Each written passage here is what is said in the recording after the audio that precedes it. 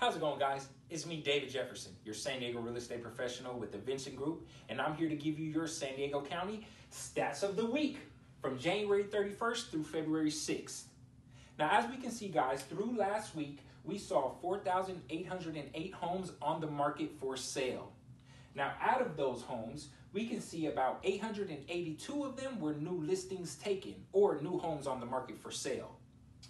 Last week, we had recent sales to the tune of 437 recent homes sold.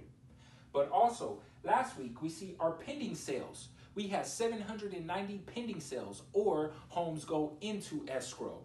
Now, the most interesting stat, in my opinion, is we can see that our median home price dropped to the tune of $579,900.